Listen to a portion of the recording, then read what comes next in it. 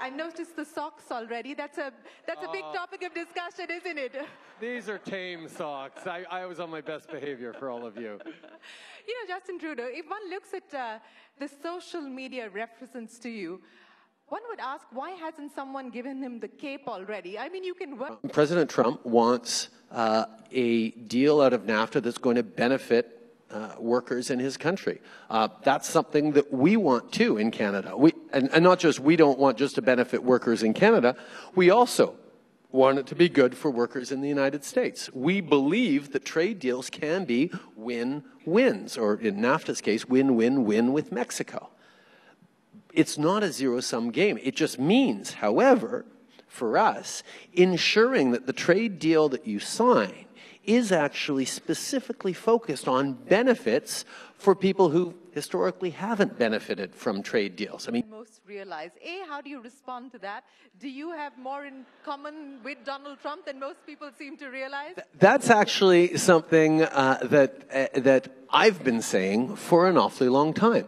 People look at me, a Canadian liberal with all sort of the openness and the values that I have, and they say, well, that's a big contrast with President Trump. And I actually have to point out to people that both President Trump and I got elected on a very similar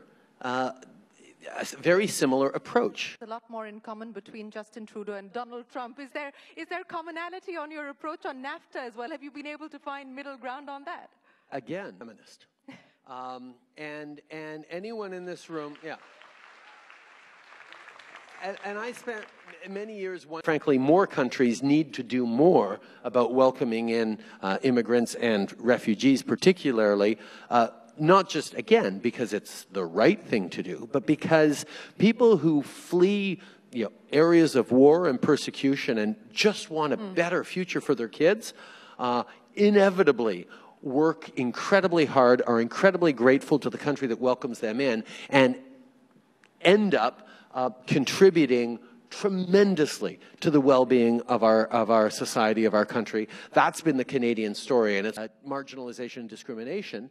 Therefore, they're fleeing persecution, war. Yeah, I had attack ads run against me saying I had nothing but nice hair, that I was, too fashionable to be smart, or whatever it was.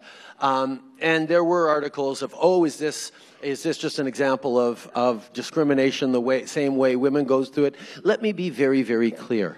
No, it's not. Okay? Any comments about how a man looks is not even an eyelash worth of the kind of systemic discrimination that women face every single day in any workforce.